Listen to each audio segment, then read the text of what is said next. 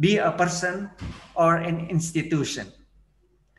Sustaining research culture has been the most talked about subject in higher education, as there is nothing practical about the subject. With the complexity of managing a university or research institution, we are also in a race of rankings, which has been appointed or considered as a proxy of quality as set by NUS President Tang Ing-chie, whereas the ANU Vice Chancellor, Professor Brian Smith, says global rankings are distorting universities' decisions. Another complexity is to put the right person at the right activity with the right supporting resources to sustain research culture. As part of the stakeholder of a nation, higher education and research institutions are also bound by social economic situation as well as the political will of the government. All aspects are beyond the reach of researchers and lecturers. Therefore, we need to learn from ENU that has a more mature research culture on how to maintain the sustainability of research and manage the complexity to the betterment of research in ENU. A legion institution to a legion person owned by ENU, Professor Jagadish. The discussion to uncover the uniqueness of strengths of the Legion this morning will be led by Professor Yudi Dharma. So without due time, so Professor Yudi, time is yours. Thank you very much. Assalamualaikum warahmatullahi wabarakatuh. Waalaikumsalam warahmatullahi. Thank you very much, Professor Hermawan. And good morning to all of the colleagues from ITB. And probably we can start the discussion, right, Grand Prix? Before we hear some insight and an idea from Professor Jagadish, I would like to make some, let's say, common rule for our discussion after all. If you have a question after I open question and answer session, you can raise your hand, or you also can write your question in the chat room.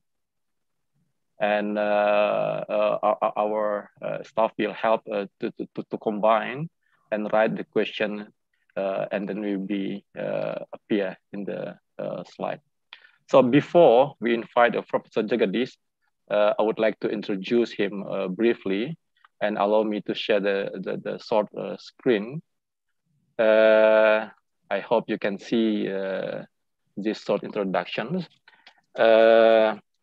Today we have a topic about how to sustain research excellence of for the long term. And if we can check Professor Jagadish, currently he is a distinguished professor in Australian National University in the Department of Electronic Material Engineering. He have many qualifications as written here. Probably we can check by web by ourselves later on. And Jagadish finished his study in India, and he got his PhD in the University of Delhi in 1986. And then he was a lecturer in University of Delhi. And then he moved to Canada to do some postdoc research fellow. And then he moved to Australia in 1990 and established a major research program in the field of optoelectronic and nanotechnology. He was a founding director of Australian National Fabrication Facility and convener of Australian Nanotechnology Network. Previously, he also vice president of Australian Academy of Science and the secretary physical science in the AAS. And he also served as a president of Australian Material Research Society. And up to 2019, he also the president of IEEE Photonic Society. Jagadish also gives some services and have a distinguished faculty position and whole honorary position in some university and all world. For instance, in Oxford University, Cambridge, and also some institutions in China, including Chinese Academy of Science, Nanjing University, and so on. He also holds honorary position in Tokyo University, Anna and Bangalore University in India, and also in National Taiwan University, Taiwan. And probably I don't want to read in detail, and we can find easily from the website. And currently, Jagadish is editor-in-chief for Applied Physics Review papers. And before, he also editor-in-chief for Progress in Quantum Electronics and International Journal of High-Speed Electronic and System. He also have editor position in Paris Journal, as Springer, IEEE, and so on. He is the member of editorial board for more than 20 other journals. And the most interesting thing is also his activity in social services.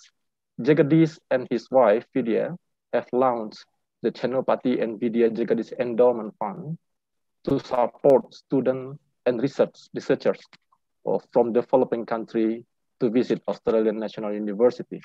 And as I remember, in 2019, one of our students joined and participate this program.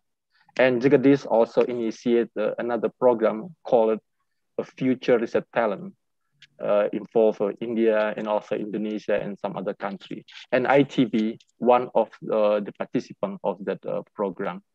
Jagadish received many awards, probably close to 100. I don't want to read all of them. And so the most important thing, I think, Jagadish was named as a companion of the Order of Australian for eminent service to physics and engineering in Australia Days honors in 2016. And he also received many awards and honor, including 2015 IEEE Pioneer Award in Nanotechnology, Walter Boss Medal from the Australian Institute of Physics. In 2019, Thomas Branco-Lyle Medal from Australian Academy of Science, and so on. And as called by Professor Hermawan in Grand Prix, we can easily check the background and research topic of Jagadish. Here he already published more than 1,000 articles with 66 H index. And also, for more popular, through the Google Scholar, we can check his research topic and activities background. And today, we will have a discussion with him on the topic of how to sustain research excellence for the long term. And before we have a discussion, Jagadish will tell us about his idea, his thought related to this important issue. So please, we will give a time to Professor Jagadish, and please, Jagadish. Terima kasih Yudi, and terima kasih Professor Hermawan, and for your kind introduction. And selamat pagi to all my friends in Indonesia. Assalamualaikum assalam. And so, you know, it's really great to see all of you virtually. And I visited 2 years back Jakarta, and then gave a talk, and then I'll just share some of those things with you, and then also talk about various things. And generally what happens is that whenever we see that somebody has achieved a lot, and UD has kindly introduced me with giving all the credentials which I had, but sometimes people don't realize how difficult life has been for you before you reach into that point. And also sometimes what happens also that, you know, if a European person or an American person comes and talks to you, you always feel that, you know, well, they don't know my problems, you know, how difficult my life is. They can say whatever they want to say, but, you know, it's very challenging for us in Indonesia sort of thing. So that's the mindset we have as human beings. So that's why I really let me share with you some of my challenges and my failures in life. So thereby, hopefully you can be able to relate to what I had gone through, and so hopefully that will help you to motivate yourself to achieve the goals and dreams which you have for yourselves. Okay. So as been mentioned that UD has already mentioned that, I have in fact given this talk 2 years back for the diaspora conference, which UD has kindly invited me. And so really he has already mentioned about all my titles and various institutions. And I'm grateful to the various institutions for hosting me as giving me the honorary positions. And the key message here is that I've collaborated with people from 30 plus countries and co-authored papers with them. So this really collaboration is an important part of it, which I will come back to. So I started my life in a very small village in India, and I come from a farming family. And so, my parents and grandparents used to do agriculture. My father was a school teacher, but then he resigned from the school teacher and gone back to farming. And in fact, in my village, there was no, in my home, there was no electricity. And I was, in fact, studying in front of the kerosene lamp until I finished my year 7. So there was no high school in my village. And then, in fact, I used to get sick all the time. But now if I reflect back, I realize that because studying in front of the kerosene lamp, I was breathing a lot of kerosene smoke. So that might have also contributed my ill health. So then I ended up moving to a neighboring village. And then I stayed with my maths teacher. I'm so grateful to 2 of my high school teachers. Without their help, I would be probably plowing the fields in India today. So I want to express my gratitude to my teachers for helping me be able to finish my high school. So then I'd gone off and then started living in a town and tried to study my year 11 and 12. And suddenly, I was completely free, living with a maths teacher who was a very disciplinarian, and then used to beat us up, if I'm sleeping or anything of that sort while I'm supposed to be studying. And 2, suddenly got all the freedom. I was only 14 years old or so. And then what you do, you goof up. I didn't do as well as I was doing very well in my year 10 or so. And it was a big surprise for all my teachers and my parents also. I was a good student, but suddenly I didn't do very well.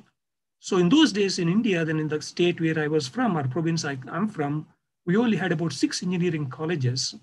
And then I could not get into engineering. So of course, parents in India generally expect your kids to do either engineering or medicine if you're good in maths or good in biology sort of thing, because they see that that is a pathway for the successful life for their kids. So then I'd gone off and did my BSc physics. I've done better than in my year 12, but nothing great to tell it right to your grandmother.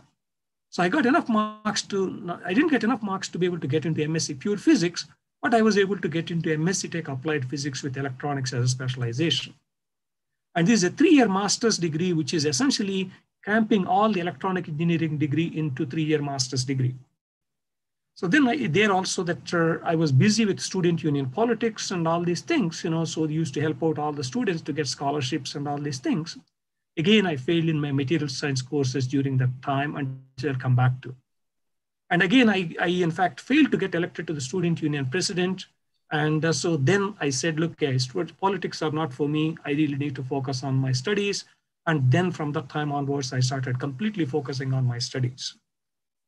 As I said, in my village, there was no electricity. Even during my PhD, I had to walk 5 miles after traveling from Delhi by train by 24 hours, by bus by 2 hours, and then walk for 5 miles to go home.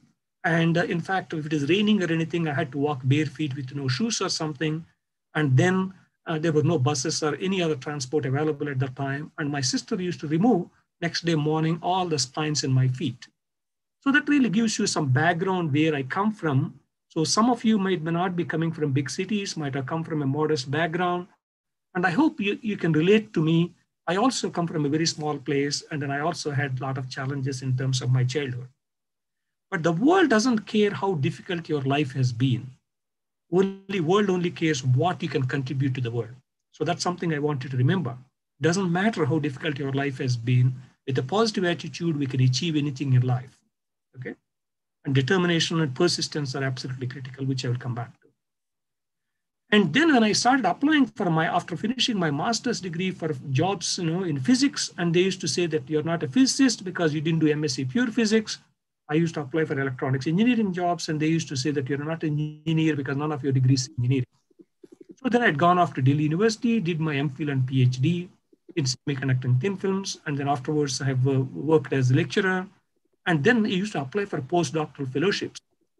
In those days, there was no internet, there were no computers, there was mail.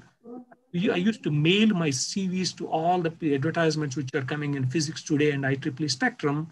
But those magazines used to come to India by sea mail by 6 months late. They never used to give deadlines, and I used to apply for everything which I was applying for. So can you imagine that how many rejection letters I would have got? And then just to give you a number, and because in the room I would have asked you the question, but since it's a virtual one, probably I'll not have time to ask you that question. But I got more than 300 rejection letters. I want to give you the number, more than 300 rejection letters, okay, over a 3-year period. But I've never given up. So then I came to know the professor in Queen's University in Canada, working in magnetic techniques for detection of corrosion in oil and gas pipelines. You know, he has a positive opinion about students from Delhi. Then since I'm not getting any postdoctoral fellowships in semiconductors, my field, I said, okay, what I'm going to lose, I might as well write to him. He was Professor David Atherton. In fact, he unfortunately passed away last year. And then he generously wrote back to me and then said that, look, he's applying for funding, and if he gets the funding, and he'll get back to me. And after 4 months, I got an offer letter saying that he's offering me a postdoctoral fellow for 2 years with a possibility to extension for 1 more year. So then suddenly I had to change my field from semiconducting thin films to learning about magnetic techniques, which I didn't know anything other than my bachelor's electricity magnetism course. That's about it. I didn't know anything. Of course, you've done research. That means you know how to identify the knowledge gaps. You know, identify. He wanted me to set up a new technique. And then I had to go and identify what equipment is needed. And I ordered for the equipment. I set it up. By the time I finished 1 year, I had enough results to write a paper. Apparently, he was very happy, but I didn't know whether he was happy or not because I was working my 7 days a week and I was alone. And so then, you know, means 13, 14 hours a day sort of thing, because I wanted to learn and prove myself. This gentleman has given me the opportunity to work with him despite the fact that I am not from his field. And I'm so grateful to him. I want to prove to him he made the right decision. Then another professor in the same department knew that I'm a semiconductor person working in magnetics. And one day he came and asked me, Jim Williams at the Australian National University is starting a new department of electronic materials engineering. And I know that your field is that. Are you interested in going to Australia? Then I told him, unfortunately, Jim Witten also passed away. And then I gave my CV to him and he faxed my CV at that time to Jim Williams. After 6 months, I got the offer letter saying that, are you still interested in coming to Australia? And they gave me a 2-year postdoctoral fellowship. And after first year, I'd gone back to India and my wife finished her PhD in botany. And then she came and joined, we got married and she came and joined me and we had a baby. And I came to Australia with a 2-month-old baby and a 2-year contract in July 1990. So really, it's, you know, sometimes, you know, you don't know what's going to happen, but you need to take chances. So that's what I did, okay? So then, of course, you know, you told me that now I'm a distinguished professor and all those things. I really don't like to talk about myself because I want to stay modest. But at the same time, for the purpose of sharing that on how I have transformed from a failure to how we've been able to achieve my goals. But now I've got many recognitions as a physicist. I told you that people told me at that one stage of my life, I'm not a physicist, but now everybody acknowledges me as a physicist, okay, including fellowship of the Australian Academy of Science and various fellows, various, you know, the contributions to physics and various awards, which UD has mentioned as well. Then I told you that in my MSc Tech, I failed in material science and I got many awards for my work on the material science, including International Union of Material Society has given its highest award, SOMI Award, for my contributions to material science. I told you also that I failed as an engineer. I could not get engineering, but now everybody acknowledges me as an engineer, including last year, National Academy of Engineering in US, which is the most difficult one to get elected to. They elected me as a foreign member. Remember that all my degrees are from India and I could not get into engineering. And then, you know, one of the most esteemed organization elects me as a foreign member. So that again, indication to you that everything is possible in life. You really persist and persevere and hard work and work smart and, you know, don't give up. That's a message which I want to really give. And I hope my life gives you, my experiences gives you an example. And then hopefully you also feel motivated and then see that if Jagadish can do it, I can do it as well, okay? And in fact, in 2016, Australian government of the Governor General of Australia has given me the highest civilian honor of Companion of Order of Australia for my service to physics and engineering, in particular nanotechnology. Okay? What is the probability of a young person coming from India, from a small village, coming to a foreign country like Australia, getting its highest civilian honor, which is given to the former prime ministers and really business leaders and CEOs of banks and other things. But what's the probability? Probability is very close to zero, but not zero. So that's the thing which I want you to really remember. That sort of, Again, I'm grateful to Australia for giving me for recognizing me with this one. Again, I don't like to talk about it, but then I want to express my gratitude there as well. So now let me come to the research excellence part of it. So really, I give you two cases. And one, I talk about the institutions, what they need to do, because that's sort of this leadership of the ITB are here. And it's really great honor for me to speak to the leadership of the ITB. Also, that a lot of young people are also here, young academics, and I also give some advice to people. Institution may create a lot of facilities and opportunities, but if the individuals don't have the passion and drive, nothing may come out of it as well. So both need to be happening hand in hand. Okay. So from the leadership point of view, my recommendation is that to create an environment and students and staff can achieve their goals, whatever they set themselves, and we need to create an environment where they can achieve those goals. For students, maybe educational opportunities, for staff, maybe research and their career opportunities, for example. Again, create a great learning experience for students in terms of providing excellent facilities. Also, mentoring is very important for students, because that's if you don't mentor them, they lose the sight of where they want to go, and then they can get lost. So that's why the mentoring programs by academics really acting like mentors and other things play an important role. When you're recruiting staff, we need to really make sure that excellent people of excellence are recruited. So because if you don't have excellence, they cannot perpetuate excellence. So that's why your staff need to be really excellent. Okay, so that's a really an important part of it. In fact, people used to tell me a story. President of the Harvard University in the old days, he used to sit on every appointment committee. Of course, now may be difficult because institutions have grown so big and all. He used to really sit on every selection committee and then spend time on selecting good people. And he used to say that, once if I choose good people, I don't have to worry about the institution. They will make things happening, sort of thing. So that's why the selection of staff is very important. And again, create a great environment for researchers to carry out research and pursue and motivate them to pursue research. Again, motivation part of it is leadership really need to motivate staff and academics and others as well. And collaboration, cooperation is more beneficial to science and research than competition and conflict. In the old days, people used to think that you have to compete with each other, but now people are accepting competition doesn't create a good, healthy environment. Collaboration and cooperation is the most important way. Collectively, we can achieve much more better outcomes than really trying to fighting with each other. That's why I collaborated with people from 30 plus countries. And in fact, close to 40% of our papers are written by my collaborators. I cannot possibly write every paper, or my students cannot write every paper. So the collaboration is a really multiplier effect. The research infrastructure is essential. And if you don't have infrastructure, you may have brilliant ideas. You cannot really demonstrate those ideas. Those ideas stay as ideas. So that's why, again, institutions need to really create the right kind of research infrastructure. And by the way, also these need to be accessible to all.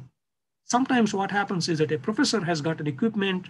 They may not be using it much, but they don't want anybody to use it. But that's a wasted investment in my point of view.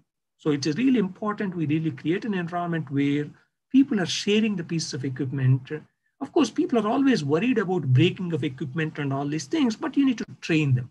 So that's why you need to have training programs and other things.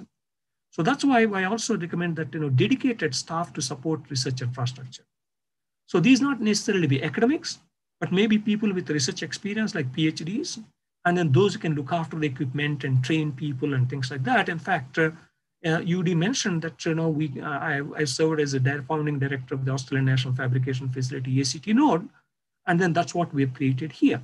Sometimes you may buy expensive equipment, but you do not have trained staff, and students make use of that one. The student leaves, the skills are gone, and then that means the next person doesn't know how to use it. That becomes like a white elephant, or otherwise they don't use it appropriately. It breaks down, for example. So there's in between academics and administrative staff, there is something called a technical staff and all. Some professional staff can be very valuable. In fact, that's what we convinced our Australian government. When you're giving money, don't give money for equipment, but we also want you to, while you're giving equipment money, need to also provide some operational costs in terms of staff and operational costs. So thereby these machines, these equipment is really allowing us to be able to produce the best possible outcomes for the country. This again, you may like to let the Indonesian government make them aware of it. Instead of giving $10 million for the entire equipment, maybe give $7 million for the equipment, give $3 million for operational costs so that we can get the best out of those equipments. Also, equipment becomes, in due course of time, because they're not state of the art anymore. So that's why more we use it, better it is as well. So you're getting the best out of those ones as well. Freedom to pursue research. And again, sometimes people try to do top-down approach, sometimes it doesn't work that well. There are two ways to do that one. There are big projects like, if you're building an atom bomb, for example, you need to have a tight top-down approach. But then if you want people to be creative, you need to have the bottom-up approach sort of thing, for example. So that's why there's an important one to really give the freedom to academics to really pursue their research. And sometimes, the institutions overload people with so much of teaching load, they really don't even have time to think about any research because they're spending, preparing for lectures and marking the scripts. And, that's sort of need to be balanced carefully. And sometimes in between, the bureaucracy also comes into picture. Filling form for every trivial thing, that means you're wasting people's time. So, you need to trust your people, and 90% of them may be doing the right thing. 10% which are not doing the right thing, just make sure that they really pay the consequences of that, saying that 100% of the people have to fill a form for every trivial thing. So that's something, we need to really manage that carefully. I'm not saying that people don't misuse it. As human beings, we all know that, whatever the rules you come up with, people always try to misuse some of them, but really action need to be taken on them rather than making everybody to go through huge amounts of bureaucracy as well. Funding mechanisms need to be developed. And then again, some funding mechanisms could be within the institution, and also you can leverage on the national programs as well. If you're really providing some funding within the institution is supporting so that you can really be able to attract the funding from the national programs as well. And reward and recognition mechanisms for excellence. For example, if people are doing excellent work, nobody cares about it, and they lose motivation. So that's why recognition programs really make a big difference. An awards program, for example, every year you can give, means a best physics, academic, or a best chemistry academic, or best electrical engineering academic, or sorts of things. You don't have to spend huge amounts of money. Some reward really makes people feel that my institution really values my work. I feel motivated. I want to do more. It also gives an example for others as well. Oh, if UD got the award, and I should also try, and then try to see next year, maybe I'll try to aim for getting an award sort of thing. So that's what it really feeds on each other, for example. And I would always say that celebrate excellence at all levels. So that means it really sends a message that excellence is valued by the leadership of the institution. And that means people also try to aim for excellence as well. If you don't celebrate and people think that an institution or the leadership doesn't care about it, and then people don't really bother to do research, and which really doesn't help the institution as well. So diversity is important. Again, encourage and support women students and staff. So again, that means if you're not really supporting them, 50% of the people are not able to contribute to our economy and our research and everything. So that's why it is important to make sure that diversity is maintained. So sometimes we try some things, we successful in some things, sometimes we fail in some programs. But as they say that people say that it's better to try and fail rather than fail to try. So don't be afraid of failure. I've shared my own failures, but if you're afraid of failure, you never take any risks.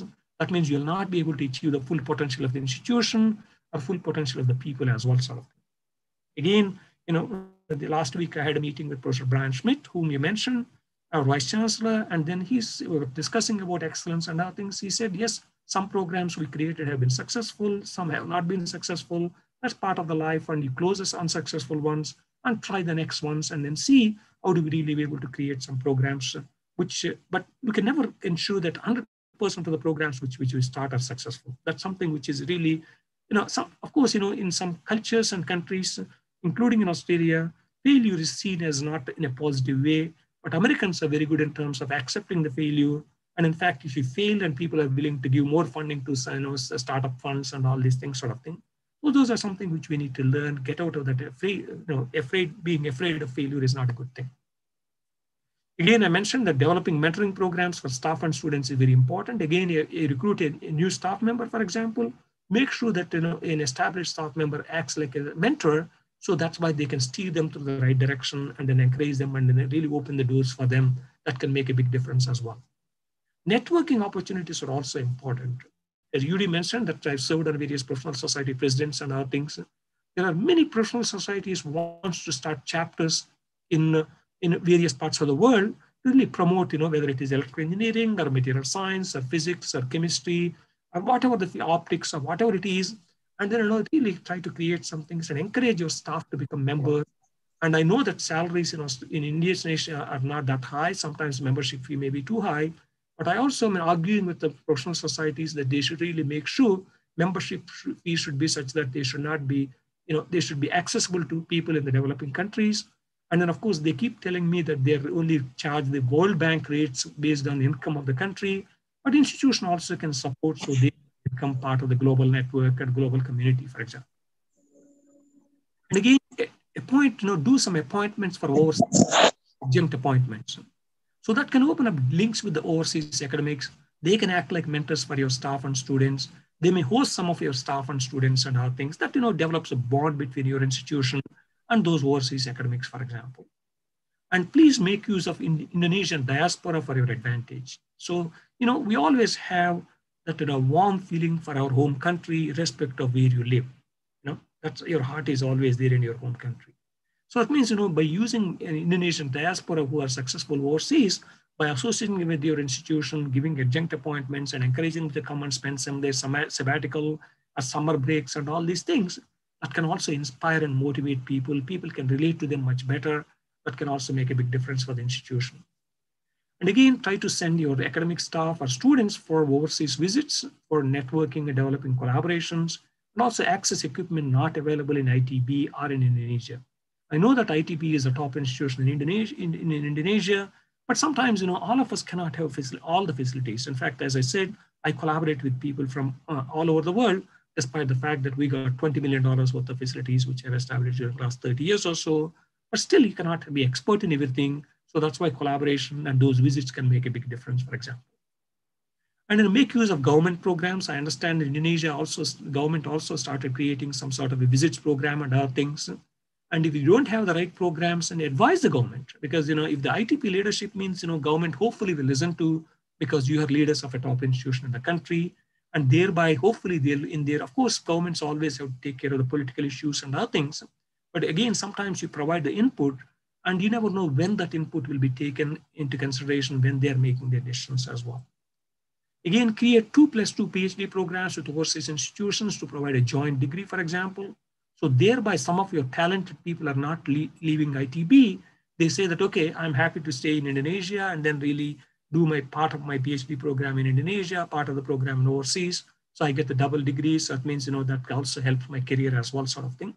So that can help also, hopefully they can come back and also develop the links between ITB and other institutions. Again, you can think of 2+2 undergraduate programs with overseas institutions. And this is something, again, of course, a lot of work needs to be done, and you need to identify the right kind of institutions. Institutional rankings are important for students and parents. I know that your government is talking about institution rankings. I know my colleague, Professor Brian Schmidt, has mentioned that rankings are really distorting the system. But at the same time, whether we like it or not, and then the students and parents are looking at these things. So that means, in fact, even I was during my discussion last week with Professor Brian Schmidt, and he also mentioned that he did acknowledge, though they're creating problems, but at the same time, we cannot ignore them. Okay, you can really create your own metrics for excellence, but also see how institution can meet those rankings as well. So thereby you're able to attract the brightest students possible to ITB. If you attract the bright students and they do very well, and it also reflects highly on the institution. And that's why the excellence feeds on itself. So that's why it is important to really recruit excellent people. When people are looking at these things, we cannot ignore them, whether we like it or not. Of course, there are many ranking systems and other things, different rankings look at different aspects. But it's important to make sure that, you continue to stay as #1 in Indonesia, but also comparable to other institutions. It may not be, Australia or Singapore or America or Europe. It could be comparing yourselves with, with Malaysia, Vietnam, and other things, similar economic countries. And then you should really have that sort of things. And then you can go to the next step and next step. Just to give an example, 20 years back, NTU, for example, was not ranked very highly, but now it is coming out to be among the top 10 or so in Singapore, for example.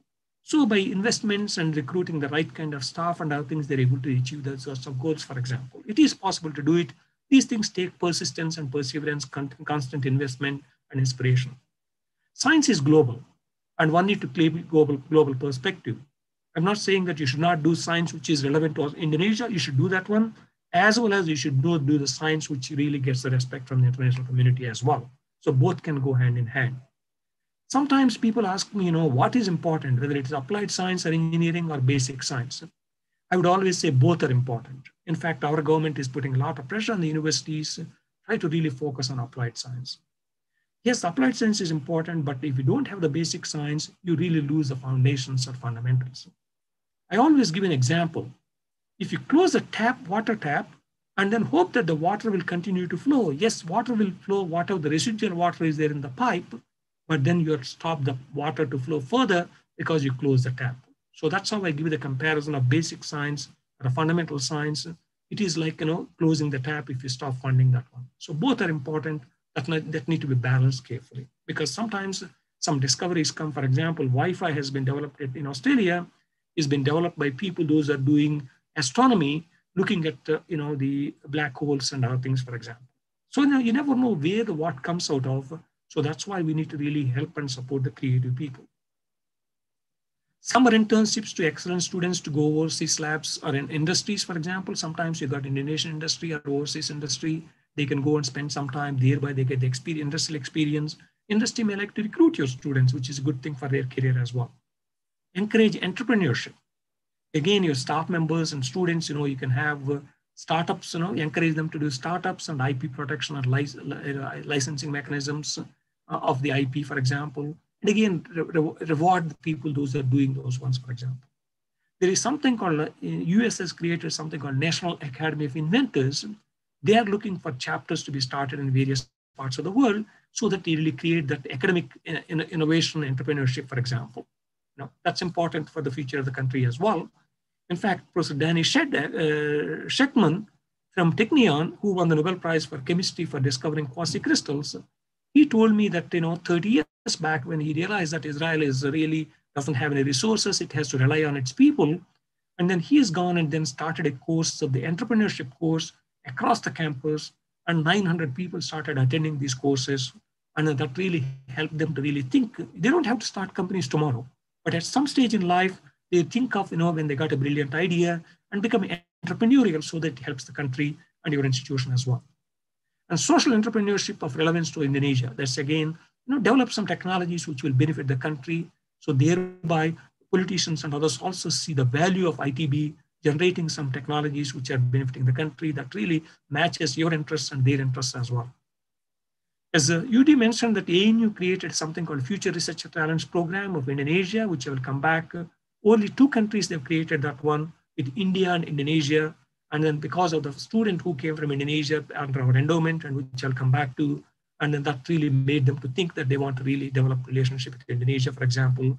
This allows the students from the undergraduate students or master students come to ANU and spend up to 10 weeks to 3 months and work in one of the laboratories in the College of Science and various places, including computer science or so. So thereby they get the experience of working in a top-class laboratory, and more importantly, develop the networks and then demonstrate to people how brilliant they are, with the hope that they can really invite them back to do PhD, or if not anything else, at least they got the international experience. Their horizons and outlook will be different. Again, American Physical Society has programs which allows American Physical Society fellows to go and spend some time in developing countries. And IEEE has got distinguished lecturer programs. If you create chapters, you can invite distinguished lecturers to come and spend some time at ITB and give talks and then interact with staff and students that can lead to collaborations. And more importantly, they act like ambassadors for you. OSA, Optical Society of America, has got traveling lecture program. And all these programs you can leverage on. You don't have to spend your own money to do these things, but some things, international programs are there. You should make use of them. Joining editorial boards of journals. And again, you have to do, first of all, excellent research.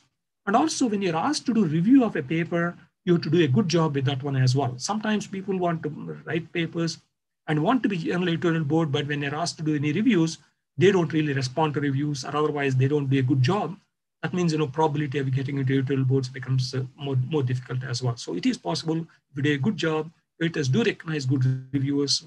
And in fact, even these days, some journals have got also reviewer recognition programs as well, for example. And organize conferences and workshops and webinars and invite experts to participate in these conferences that could lead to collaborations, and also students and academics can get inspired, for example. So in fact, I'm working with Professor Alice Zhang from Peking University and Professor Paul Weiss. He's editor-in-chief of the ACS Nano from UCLA. And then we three are organizing these IconX conferences on every seminars program and every Friday at 8 p.m. Beijing time. Sometimes it's 11 p.m. for me. For Paul Weiss, it's 4 a.m. for him. But we do get up or we'd stay late in order to be able to really inspire the next generation, invite some of the top experts, and is open for everybody. And then feel encouraged. In fact, this Friday, and Mitten's City from Max Planck Institute is giving a talk on soft robots, for example. Every Friday, we end up having one person or the other, some international expert on one topic or the other, that again inspires people, and young people particularly learn without having to go anywhere, as long as you got access to internet, for example. Philanthropy and endowments and bequests are also important for ITB, and you can target your alumni and staff and students, for example. And again, Brian Smith, our new Vice Chancellor, of course, he's been here now 6 years or so. I should not call him as new Vice Chancellor. He created a major philanthropy activity and then said, look, it is important to really reach out to our former students, alumni and staff and other potential donors that can develop the bond between the alumni and the institution as well. Again, focus on excellence in every aspect of the institution: research, teaching, and administration. You may be good in research and teaching. If administration is not efficient, again, it can lead to frustrations for people. But if administration is good and other two are not good, that doesn't really help you in terms of being able to give it a great experience for students and the staff as well. So I'll stop there for the institutional advice. Now let me come to the individuals. Again, this is part of the talk which I gave 2 years back in Jakarta for individuals. Again, I always tell people, what should I choose? I always tell people that choose something you're passionate about, okay, and have fun. If you're having fun, you don't really think about what's the time now. I give an example. If you're playing video games and your mom or dad has to ask you to come and have dinner because you're too busy playing video games. Science is also the same thing. Research is also the same thing. You're having fun, and people ask me, how can you possibly work for 12, 13 hours every day for 30 plus years? I said, look, I'm having fun, guys. I don't see my research as work. And again, dream big and aim high. If you dream big and aim high, even if you achieve half of what you aimed for, you still achieve a lot. But if you dream low and then aim low, even achieve 100%, but you haven't achieved much, you have not made use of your full potential, for example. And again, whatever you're doing, always you need to look at the big picture view, world view of your work. Somebody apparently was painting a wall in a NASA, and a group of people were walking through, and they asked him, what are you doing? His comment was, he didn't say that he's painting the wall. He said he's helping to put the man on the moon. That immediately tells you need to really put your work into global perspective or bigger perspective of the institution or the goal which you have, rather than simply saying that I am doing this or that sort of. Okay, that's very important. Self-belief is very, very important in life.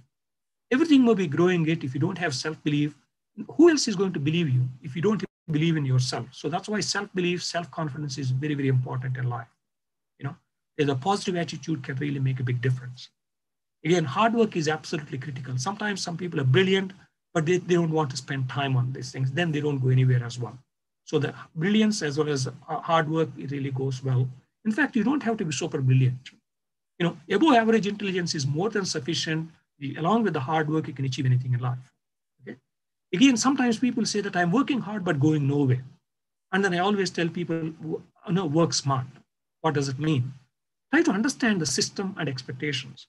If your system or boss is expecting you to do something, you're working hard, but you're doing something else, but then you get a mismatch there.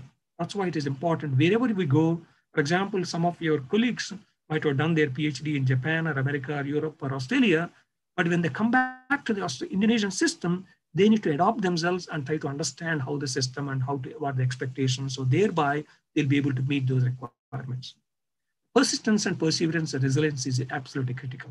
We fail many times, but don't be afraid of that one. Never give up. Can-do attitude is important. Don't procrastinate and use your time effectively. Sometimes, is something you can do today, but you always say, oh, tomorrow I will do it. But tomorrow you may get something else. So that's why do it now. So that's why when I get an email from somebody, I immediately respond. I don't sit on it because I forget about it. And people think that you're not responding, for example. Create core competency for yourselves. You may be doing multiple things, but you need to be an expert in something.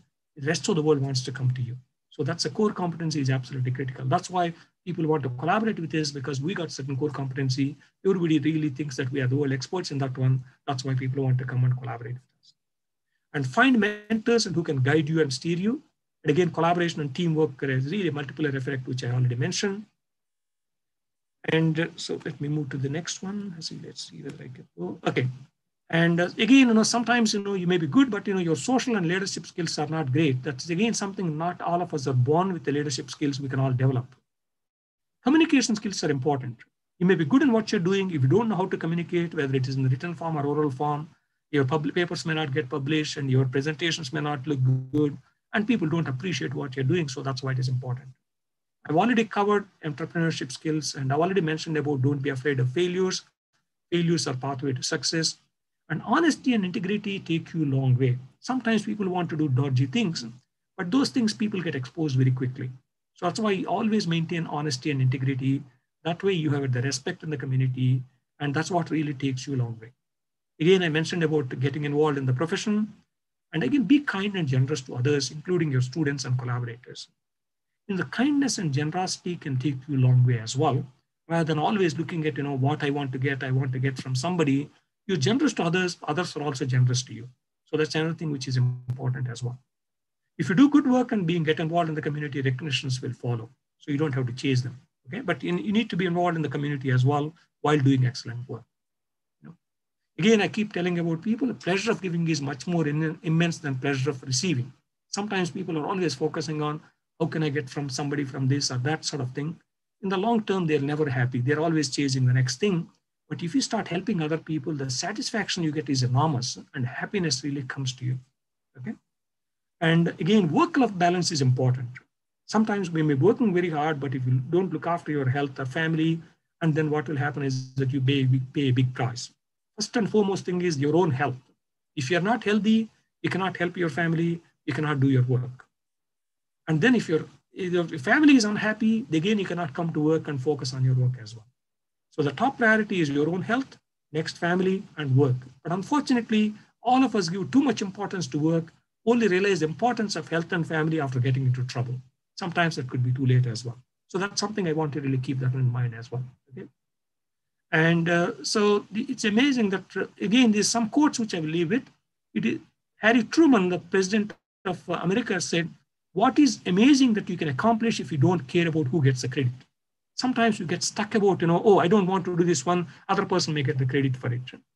But the reality is that, if you do things, people do know who are the people, those are doing good work and other things. Don't focus too much on, I only do things which will give me credit sort of thing. Again, Sir J.C. Bose, Jagadish Chandra Bose in India, he really discovered the wireless. But Marconi was really, the rest of the world is giving him the credit for these things. And apparently Sir J.C. Bose was asked, what is your thoughts on this, you not getting the credit and Marconi getting credit? His comment was, invention is more important than inventor. So he's very, very happy that he invented it rather than worrying about who is giving credit to him or not. These are really great people. We need to learn from them as well. Again, first Prime Minister of India, Jawaharlal Nehru, said, develop the scientific temper, humanism, and the spirit of inquiry and reform. Once if you do that one, anything is possible. In fact, Nehru is the one who started IITs, Indian Institute of Technologies in India. Now, of course, this in 50s or so, now these IITs are world renowned and then they're producing outstanding people. Sort of thing. So let me finish off with this thing. Every person can make a difference to the country by staying positive and believing in themselves, working hard and smart. Indonesia has a great future. Its future is in your hands. Nobody else. You can make the difference to the country. All of us can, as individuals, can do that one. Be proud to be an Indonesian, work towards the success of the country, and you can do it. Okay. Let me finish off with the giving back. When I talk about giving back, what I am doing, because sometimes it's very easy to preach, but you need to also practice what you're preaching as well. So as you mentioned, that I support schools in India, my own schools where I have studied, for example, some best student awards. And one of my village school asked me, They need to have a room for a building, room for putting their computers. I said, okay, I'll donate some funds and you build that one sort of thing. And UD already mentioned about our endowment. In fact, this is the one which led to ANU starting this Future Research Talents program with India and Indonesia. And then every year we try to donate some funds to the ANU. ANU matches that funding. My goal is that, want to reach $1 million endowment. So that means that stays in the ANU, even whether tomorrow I'm run over by a truck, it doesn't matter. And then some young people, the students and young scientists will benefit from that endowment because it generates about $45,000, $50,000. About half a dozen people will benefit from that sort of thing. Okay. Again, this endowment is not for India, for any developing country. In fact, as you mentioned, that not only we had students from India, we had students from Indonesia, and in fact, we were hoping that in 2020, some young scientists and the student also will come from Malaysia, but then because of COVID, they could not come, for example. And then again, we support something called Kiva, which is providing loans to entrepreneurs in 79 countries. So we give $25 loans, say, for example, including we gave about more than 2,000 loans to date. And in fact, some of them in Indonesia as well. So these are the people, they may have got a small shop or otherwise they've got a cart where they're selling stuff. They want to expand that one. They need $1,000. 40 people from various parts of the world give $25 each. And 96% they repay back. So that means that really helping them. And they provide their story as well, for example. And we also provide most of the loans to women, because if women are strong and then the families are strong, societies are also strong as well. So that's why it is important to do that one as well. Sort of thing. My goal is to reach 3,000 loans before I retire, for example. Again, I told you that I studied in front of a kerosene lamp, and 700 African families have no access to electricity. And again, Solar Aid really provides, if you donate $5 US dollars, for example, and 70,000 rupiah. And in fact, there's an old slide. I don't know whether the exchange rate changed or not. And then they can provide a subsidized rate of these lamps. And then again, that means, kids not studying in front of this kerosene lamp, breathing kerosene smoke, and also the dangerous, so fire and other things. They're able to really look at these ones in a clean environment where they leave the lamp outside, where the solar cells are charging the battery, and nighttime they're able to use that one. As you know, that education is really makes the difference for those individuals and the society as well. But also recently, Pollinate Energy, a group which has started supporting women in entrepreneurs in India and Nepal, we start supporting them sort of thing as well. So like that, we support lots of entities in order to be able to really give something back to the community. I'm so grateful to the world. And so then I just want to really thank everybody who has really made the difference for me. And with that, I stop here. I know that I've taken a little longer than what you expected, and I'm happy to answer any questions you may have. Okay, thank you very much for the excellent talk, Jagadish. And I think you already told us about your personal experience, the role of the institution, and also the contribution for the society. And now I don't want to get along to give a comment and then to respond for your talk. Now I open to the floor for the question and answers. Probably I would like to invite some question or comment from the team. Probably Pak Hermawan Diboyono, Pak Satria. Please raise your hands, Pak Bambang. So yes, Jagadish will be happy to have more discussion rather than, okay, please, Professor Satria, time is yours. Please unmute your microphone first. Okay, thank you. It's very interesting talk. I really enjoyed the thing. It's very inspiring. My name is Satria. I'm a geophysicist. I graduated from Canada long ago. I'm a movie goer. I like movies, and I follow some of these career of Hollywood stars, and it's related to your experience that you need a break. Some of these actors, they're struggling. They become waiters and playing a little role, it's unimportant. But occasionally, some of them got a break. And you clearly mentioned in your presentation that you had that break. My question is, how ITB as an institution give this kind of opportunities for the faculty members, especially young ones, to have that kind of opportunity to get a break, so that they could excel. Thank you. Okay, thank you. Yes. That's a very good question, Professor Satria. And so the The thing is that, if you want to get a break, you need to be, really interact with people, right? Breaks only come from, see, the professor who has given me the break in Canada, I've come to know through because of the fact that one of my friends was doing postdoc in Queen's University, just to give an example. Again, there I was interacting with other professors. So that's how they came to know that I'm a semiconductor person working in magnetics. And they are the ones, those who came and suggested that, in Australia, there's an opportunity, for example. So that's why the human interactions are really important. So that's why I'm suggesting inviting people to come and, be associated with your institution as adjunct professors, and also come and attend conferences and workshops and other things. So thereby they're interacting with students and the postdocs and young academics.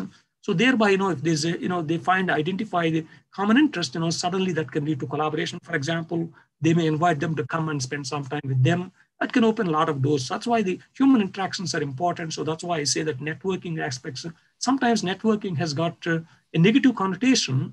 I'm not talking about networking for the sake of networking, to really do better science, for example. Means you don't have to always look at, what I'm going to get that person. By the way, I started IEEE Photonic Society, Electron Device Society chapter in Australia in 1993 in Canberra. Many distinguished lecturers whom I invited, they became my good friends. They end up promoting my research because I'm sitting in Australia, but the rest of the world doesn't know. It's a small one university here sort of thing. And then they are the ones, those are recommending me for giving invited talks and recommending me for journal editorships. They become my referees, for example. So they nominated me for various things and other things because that exposure, that's why I tell people, excuse me, every person who is visiting your institution is your ambassador. So give them the great experience and expose them to what great work is happening at ITB, and then that can lead to wonderful things happening. Okay. Thank you very much. Yudi, I just want to share one good news today. Yes, please. My paper in Nature Communication has been published. Great news. Congratulations. Good news. Okay, thank you. Yeah. Okay. There's another question for the audience. Firstly, probably before we go to the chat room, I would like to invite some question from the audience. Probably Pak Brian, Prof. Hermawan, Prof. Abdul. Please, if you have a question, please, yes. Prof. Hermawan. Okay. Thank you very much, Prof. Jagadish. Really an inspiring talk. If we look at your position right now, I think it needs an enormous energy to reach that kind of level. So my question is, what kind of source of energy you can create from your own self, so you can reach this current state? Yeah? Maybe is it coming from your dream, and is it correct? If it is correct, what dream do you have? Did you have when you are able to create an energy needed to move to a such high level? Thank you very much. Okay, thank you, Professor. Terima kasih, Professor Hermawan, and that's a very good question as well. So really, surround yourself with the positive people. In our communities, there are always people, those are really positive role models and negative role models. There are people, those are always looking at everything in life as, a problem. People, even though there is a problem, and they always look at it as an opportunity. So that's why it is important to have the right kind of mentors, and also surround yourself with the right kind of positive people sort of thing. So that really makes a big difference in terms of our own mindset of being positive and be able to inspire others as well, sort of thing. In fact, for me, the main focus has been to more to inspire my students and postdocs and also young people from all over the world. Seeing their success makes me very happy. So that's why I talk about pleasure of giving is much more immense than pleasure of receiving. And if you start giving more and more you're giving, more and more you get back in the form of the energy which you can create for yourself, sort of thing. So that's why pleasure of giving is very important. So that's why making the difference. For example, a student or a young academic whom you supported, mentored, they are successful. That makes you very happy. That motivates you to do more, right? So that's what really, when we need to really, essentially having good mentors, surround ourselves with the positive people, and thirdly, start experiencing the pleasure of giving. That could really lead to very positive environment around yourself. One can create a positive environment for one around oneself. But again, we all have problems. For example, even now, when I apply for some grants and I am successful in some and then I don't get some. We have submit a paper to some journals, some gets accepted, some get rejected. So, but then I always tell my students and all, don't take too personally. When a committee has to really choose, only 16% of the proposals, and then of course you cannot be always among the 16%. Sometimes you could be with the majority of 84% who don't get the grant sort of thing. So that's why don't take it too personally, everything, because nothing, nobody is against you, and nothing is, essentially look at it in a broader philosophical perspective. Well, okay, this time I missed out and let me try next time. And if there's any feedback I get, I take that feedback on board and try to improve my proposal and I submit again. A paper which has been rejected by one journal, and then I see that, take the reviewer comments and then see how can I improve the paper, and have they suggested some additional experiments or what, or a better interpretation, and then you really modify that one and then submit to another journal. And then, sometimes, in fact, some of my students, tell me that sometimes, they've tried 4 different journals, paper didn't get accepted. I said, don't give up. See, these things happen, but sometimes, paper doesn't go to the right reviewer who really get excited by your work. It can also get rejected as well. So that's why it is important to really take too personally everything. Once if you really look at a broader perspective, and one can really move forward and stay positive. Thank you very much, Professor Ramon. Very, very good question. Yes, thanks, Jagadish.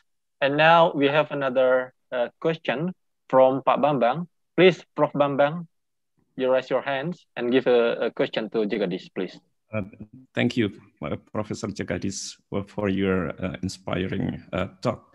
So you mentioned in your talk the importance of recruiting the excellent academic staff of the university.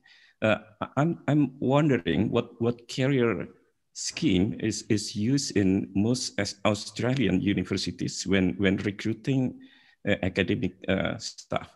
Do you agree with the opinion that the tenure track career scheme is one of the key factors that makes most of the US universities in general have an excellent research culture?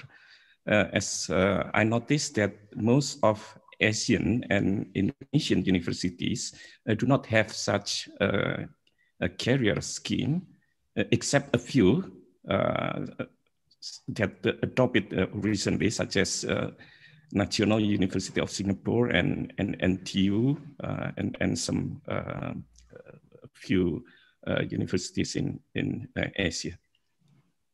Okay. Terima kasih, Professor Bambang. And so this is really a very good question as well. So this is the important thing is that, tenure track, America particularly focused on tenure track positions. So that's the system is that, bring somebody and then really put the rigor. And then of course, once they meet the rigor then only they get selected for the long-term position. And if they're not done a good job and they say that, sorry, we're not really meeting our requirements sort of thing. That's one way of doing that one. The other way, of course, in Asian countries and, including in Australia sometimes is that, people end up recruiting with the hope that this person turns out to be good. But on paper, they're really good, but in reality, they're not that good. That lots of times happens as well. But because of the fact that, they might have done very well in a particular environment and they may not be able to adopt themselves to be able to adjust to the new environment, and the process they may not do very well.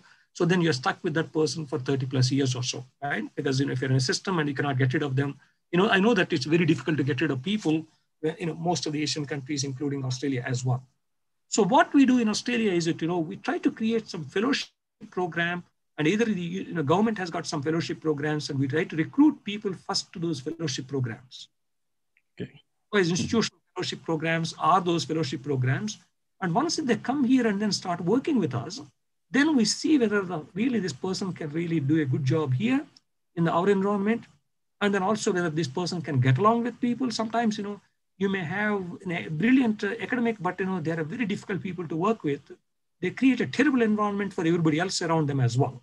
So both are important sort of thing, basically somebody who can adopt themselves and be able to be collegial and then work collaboratively and cooperatively sort of thing. So that's why having this in-between fellowship programs type thing, there you can attract people. But again, in India also, for example, they used to have something called some particular fellowship programs. They attract them to the institutions. And once if they're really there for 3 years or 4 years, they see how they're performing. And then they said, okay, this person is this one. So now we can create a position for them. So thereby, that you're choosing the best possible person. You know, it's very easy to do, you know, research in Cambridge or Oxford, but when you come home and then will they be able to really do a good job?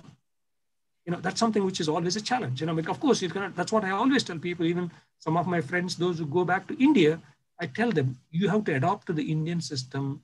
You should not expect that, everything which you have seen in America or Europe or Australia, and then that same conditions will be really available, or the opportunities are available in India.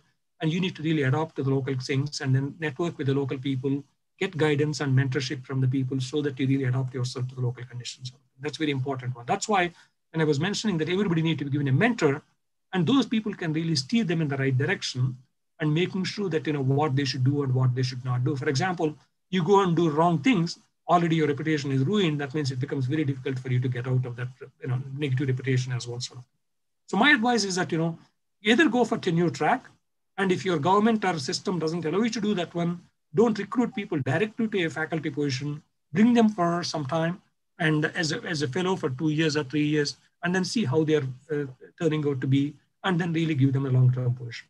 If the tenure track system is not, means if you want to culturally not accepted in Indonesia, for example. So those are things which we need to really always manage as well. Cultural expectations and system expectations and other things. I'll give an example that recently our University of Canberra is a neighboring university, and a professor came from Canada as vice chancellor, and then he introduced tenure track position. And there was a huge newspaper article saying that, what a terrible system he has introduced here. And people are under enormous pressure and they're working so hard and there's no surety they'll get a long-term position or not and all these things. Sort of because, Australians are not used to that one. And there was an enormous amount of criticism for the poor man, for example. But I feel like what he was doing is a good thing, but then of course, system didn't accept it. So that's why I call it as a cultural adjustments and adaptation is very important as well. Thank you. Yeah, thank you very much, Jagadish. Any other question, Pak Bambang? No, I think. Okay, so I would like to invite another question for our colleague, for the audience. Please, you also can raise your hands. Or Pak Erwin, I read your question to Jagadish in the chat room. Probably you also can ask directly to Jagadish.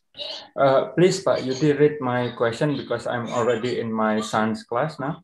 Okay, good. You cannot see the mess in front of the computer now. Okay, and then I'm listening. Yeah. Thank you. Okay, thank you. I drew your presentation, Prof. While we are waiting for in another the background. question, and I will read the question from the chat room. Here they are. I'm following your narrative, and it seemed to me we need to go in detail in the process.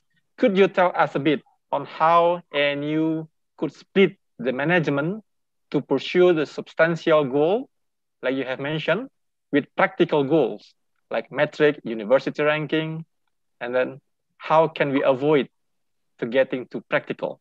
That's the first question. The second question, university ranking distorted university decisions. I'm agree with your text that that the science is global. How can a university stay relevant locally and going global at the same time? As we know, that its country or nation would have its own structural problem.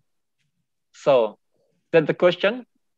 Okay, please. Thank you very much, and then I'll just try to respond to that one. And then, so first and foremost thing is that not every person can do everything. There are some academics, those are good in writing science nature papers. There are some academics, those are good in doing applied work and trying to develop technologies and translate technologies and all these things. So that's why you need to have a spectrum of people in your academics, and don't expect the nature science writing paper person to go and then start companies and other things. And don't expect somebody who is doing applied work to write and publish papers in science and nature sort of. So there's a big spectrum which we need to really accommodate that sort of thing. In fact, during my discussions again, Professor with Brian Smith last week, he did acknowledge, there are some academics, those are good in writing science and nature papers. Some people are good in interacting with industry. We should support all of them. So that's why the full spectrum need to be supported. That's an important one. And again, the thing is that, okay, that's where you need to make sure that, for example, in some tenure track systems and other things, people only focus on publications, but don't give credit to people, those are doing applied work and commercial work and all these things.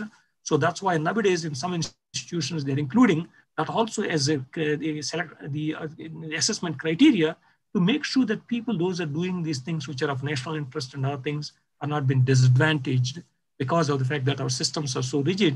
Only you're rewarding people with just publishing papers.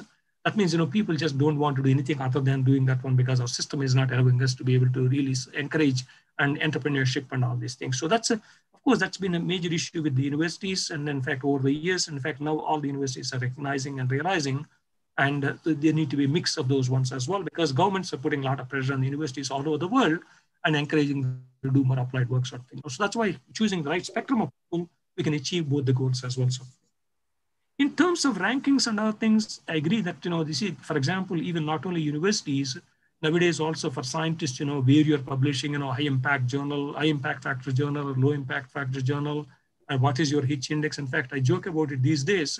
Before, if people introducing themselves, they say that, oh, my name is Jagadish and my H index is this, and what is your name and what's your H index sort of thing, so that's what is, the culture is changing. But in my view, those sorts of metrics are really unhealthy for doing long-term science, but at the same time, we have to live with that as well. So there's a bit of a balancing act. Again, as I was mentioning, that university rankings are not something which you really need, you only focus on that. That's a message which I want to convey is you can really see what are the things which we can do to meet our university rankings of the external bodies. Also really focus on things which are really important for the institution or for the country as well. So thereby you can have those, both of them going in parallel, rather than only focusing on those ones. So that means what will happen is that, you're missing out on a lot of opportunities because you're just, because also their metrics may change tomorrow. That means suddenly you have to change from those metrics to new metrics and all these things. So that's why that need to be balanced very carefully. Again, the thing is also, for example, don't expect an electrical engineer to go and publish papers in Science and Nature, and they'll probably publish in IEEE journals, for example. A chemist may publish in ACS journals. A physicist may publish in APS or IEAP journals. So really, you need to really accept that, you cannot expect everybody to go and publish in these journals. And then there are some people doing particular kind of work that meets those requirements. And some people, those are doing other things, will not be meeting those requirements. You have to accept that as well, sort of thing. Again, citations are also, to be honest with you. And so then you jump onto one field after the another, you can do a lot of citations. I can give you examples of those ones. People started working on carbon nanotubes, and they jumped onto that one. They did a lot of work. And then meanwhile, graphene came, they jumped onto that one and the 2D materials. And then they started getting more citations and all these things. But at the same time, for example, some other people doing organic solar cells and Dyson stage solar cells and then perovskite solar cells, again, they generate a lot of citations. At the same time, if you go and scratch the surface and look at what they have really done, but there's nothing much because they're just jumping from field to field to just, float on the surface. And in the process, they don't get many recognitions because just because they got metrics. For example, I'm aware some people, those who have been nominated for National Academy of Engineering or other fellowships of the academies, despite the fact that they got very high citation indexes and H indexes and all, but still they don't get elected to, various academies, don't get many recognitions because people see that they have not really made any significant contributions except floating around from place to place. Okay, or the field to field, for example. So these are things which need to be balanced very carefully. For example, if you don't meet some of those metrics, you may not get funding. That means, again, you cannot do research. So that's sort of, it's one of those things which one need to be very careful with those ones. Sort of thing. For example, I got elected to 11 academies of various India and Europe and then Australia and US and all these things. But really, with respect to lots of people get a much higher number of citations than I am, but still, they're struggling to get into those ones as well. So it all depends on what are the core things you contribute to the discipline, where people respect you, and then see that, okay, this person has done this. So that's why you need to have a sort of an identity from the community. You are known for something. That's why I say that the core competency need to be developed. I hope I answered your question. Yeah, thank you very much, Jagadish. It's very enlightening answers. And now we have another question from Prof. Wahyu Srigutomo. Please, Pak Wahyu, you raise your hand. It's your turn to give a question. No, please unmute your microphone first. Thank you, Pak Yudi. I want to ask Pak Jagadish, as you know that Indonesia belongs to the group of developing countries, which of course its higher educational and research infrastructure is very limited, and of course including ITB. And this is what I need the comment from Pak Jagadish. Sometimes we find that outstanding achievement of a faculty member is mostly because of his or her own high quality or individual struggle, and not so strongly related to the systemic condition of the institution. What is your comment on the efforts of making closer the individual achievement and the systemic effort of the institution? That's all, Pak Jagadish. Thank you. Okay, thank you very much, Professor Vayu. And so basically, there are two things, again, individuals need to be, first of all, and more importantly, they're motivated and inspired. We need to set up the mechanisms which will really allow us to be able to do that one. For example, just to give an example, and so then, you win a small award, for example. You get a nice letter from your rector. Congratulations, Professor Vayu, we are proud of your accomplishment, and really, you're wonderful to have you in ITB. Think about it, how wonderful you feel, right? You feel wonderful. Oh my God, my rector recognized me, has made the time to write a letter and then sent it to me.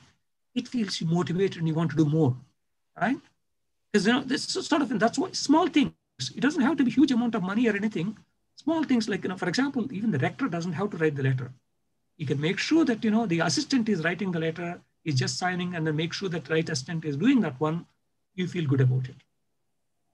But whereas you send something to your rector, but you don't even get any response, for example, or a vice rector, whomever the leaders of the institution is, you feel demotivated, right? Well, ITB doesn't care about what I've achieved. So that means, so that's why we need to look at always individual success as institutional success. I always tell my group members, it is not the success of me is the success of our group. It is all of your success is the success of our group. Okay? Because all your success really reflects on me as a group leader. But your success is very important. So once if we have that sort of mindset, all of our staff success and student success is a success of ITB. The way you approach this thing will be quite different. Simple mechanisms, just a congratulatory email, for example, a small letter, saying that makes a big difference to the individual sort of thing. Okay. In terms of the institutions also, to be honest with you, leaders are also, the leaders also feel motivated when they see their staff and students are doing very well. They want to create a better environment so that they can do even better as well. Again, success feeds on itself. Positivity feeds on itself. So that's why the creating the positive environment and appreciative environment and recognition environment really create an enormous amount of difference. But of course, institutions also need to really find resources to be able to support the staff to be able to do some research as well. And so because if you don't have any facilities, as I mentioned earlier, it becomes very difficult to really for people to do it. Or otherwise, you're overloaded with too much of teaching, for example. You don't have to try to do research, and that means you're exhausted and going home exhausted sort of thing as well. So that's why, again, you have to fill for every trivial thing a form, for example. Again, you're exhausted by filling one form after the other. And the process, you really don't have motivation to do research, for example, right? So that's why the institutions can do some things. Of course, the resources is one thing, and the mechanisms you set so that, you're really removing the barriers for people to be able to do their job much more efficiently. Individuals, of course, can be motivated. So thereby, it's a success story for all. Did I answer your question? Yeah, I get the picture. Thank you, Pak Jagadish. Yeah. Thank you. Thank you, Jagadish and Prof. Vayu, Pak Bambang. So I invite another question for the audience. Bu Endang. Bu Endang ingin bertanya, the alumni of ANU. Don't you want to ask something about what kind of change in the ANU policy currently? Bu Endang, are you still with us? Yes, please. Bu Endang is a dean of our SCTH, biology and life science and technology faculty. Please, Bu Endang. Thank you, Pak Yuji, Professor Jagadish. Can I ask you something not related to the research, but the arrangement of study programs? In ITP, we are thinking about making a postgraduate study more interdisciplinary nature. Could you share some picture how flexible the study at postgraduate level to embrace the interdisciplinary nature? Thank you. Okay, terima kasih, Professor Anda. And so really, that's a very good question. And in fact, science is becoming very multidisciplinary. And so that means, we really need to really get out of our, these so-called silos of I'm a physicist or a chemist or I'm an engineer or I'm an electrical engineer, a mechanical engineer, a biological engineer, and biologist and all these things. So really, for example, I'm working with my colleagues in neuroscience and stem cell biology and artificial intelligence on a project on developing nanoelectrodes for studying brain, for example. Okay, so that means it's a truly multidisciplinary project. I'm learning a lot. Okay, so that's why it is important to really encourage this multidisciplinary thinking, because problem doesn't have a definition of, it's a physics problem or a chemistry problem or a biology problem. Problem is a problem. Sometimes you may have to use multiple techniques or multiple ways of looking at a problem to solve the problem, for example. I call sometimes as a systems approach sort of thing, okay? So that's why it is important to have some master's programs in these multidisciplinary fields. I don't encourage people to do the undergraduate programs, the multidisciplinary fields, for simple reason. Then people get stuck in this mindset, they're only in that thing. For example, in Australia, there are some courses have been started at the bachelor's degree in nanotechnology. But for example, tomorrow it could be picotechnology or some other technology, but then you're confined to one particular thing. That's why you become like a physicist or a chemist or a biologist or an engineer. And then you go and do the master's at the multidisciplinary level. So that means tomorrow the fields are changing and you still feel as you're an electrical engineer or a biologist, and then you can go on and work in the new area without the mental block. That's a problem. Lots of times people have this mental block that I am this, and then they don't want to get out of that mental block or shell. So that's why it is important to really have the basic sciences and engineering, basic courses, degrees, which we have at the bachelor's level. And at the master's level, we really need to have a master's degree in nanotechnology or artificial intelligence and data science, or genomics and phenomics, and whatever, whatever the technologies which are, neuroscience and, neurotechnologies, for example. And then people can really come with the different discipline backgrounds and learn something new that can make a big difference for people, for example. That's very important as well. Multidisciplinarity is very important. For example, we got master's programs in, energy technologies, for example, here at the ANU. And then, we got programs in the photonics area. And we're not giving a bachelor's degree in photonics, but we're doing it at the master's level, for example. Okay. So at the master's level, at the nuclear technologies, for example, if you give a bachelor's degree in nuclear physics, then you always think that you only know nuclear physics, but though you have a lot of capacity to do other things, for example. Right. Okay. Thank you. Great. Thank you, Professor. Thank you. Terima kasih. Thank you, Jagadish, Bu Endang. Any other question? Probably from Pak Abdul, Pak Delik, Pak Wijaya. Yes, we have another question from Bu Sri Harjati. Please, Bu Sarni. Thank you very much, Pak Yudi. Thank you, Professor. Professor Jagadish, I completely agree with one of your statement that basic science is much important as engineering or applied science. Here in Indonesia, we have the government focus on result for product or patents. So many grants required, especially the multi-years grant. The requirement is patents, and it expressed in our research roadmap, or faculty strategic plan that some of us have put a very small portion for basic science. I try to understand that we want to achieve what the grant output or outcome. How the best way to accommodate the demand or I would not call it pressure, but we understand we need to catch up with the technology and so on and so forth. Any suggestion, Professor? Thank you. Okay, thank you very much, Professor Hajati. That's a really very interesting question and a very important question. This is a bit of a balancing act. So it's always a challenge. Governments always want to have short-term returns because, see, political cycles are 4 years or 5 years, what they can show as outcomes from their point of view. And then we may say that, it will take 20 years. For example, when you talk about blue LED technology or any technology which you look at it, typically it takes 20 to 25 years before that gets into a commercial product, for example. But if we stop doing that fundamental things, then those new things may not come out. And that's something which we need to educate our politicians and policymakers sort of thing. I'll give you one example. So then I was evaluating a research program in New Zealand.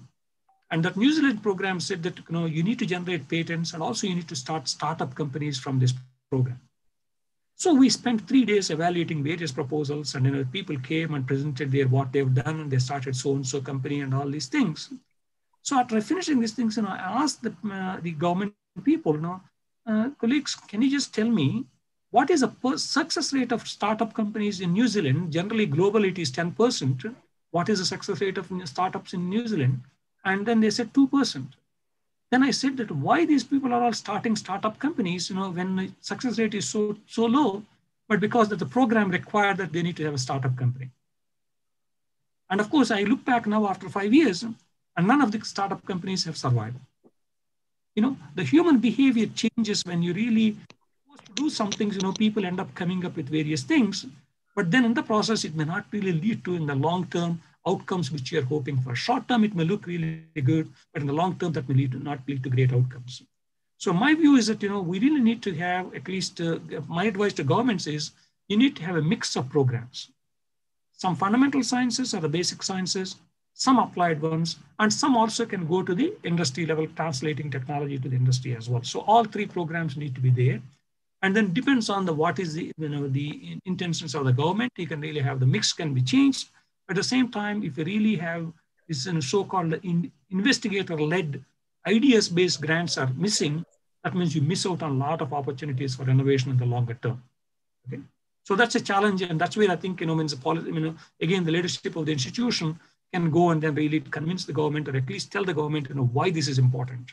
And then again, I'll give you another example, Japan. After World War II, and then of course, they had a lot of problems and all these things. And then what they end up doing is that, they end up focusing on only applied work. But then suddenly they realize that, what are you going to do? What are you doing to do commercialization of technologies? What you can do when you don't have any basic things to really commercialize for? So then they realize that you need to really start investing both in fundamental sciences as applied sciences. And now Japan invests huge amounts of money in the, for example, in the fundamental sciences, for example. That indicates also in their Nobel Prizes and all these things as well, for example. Again, China realized that, you need to have the full spectrum, and then they try to do, again, fundamental sciences as well as applied sciences as well. India is doing the same thing. This pressure is always there from the policymakers and politicians. It's our job to really educate our policymakers and politicians, convince them at least some percentage need to be really supported based on investigator-led ideas grants, and other ones could be applied ones to meet their policy requirements or otherwise political requirements. Politicians are also have got a competing demands on their time and money. And then of course they need to make those decisions, and that's where the challenge comes for them as well. So that's where working with them is an important one. Again, also I'll give you an example that once we met with some politicians, and I was a vice president of the Australian Academy of Science. And then one of the politicians told us, guys, you guys come once in a year and tell us how important science is.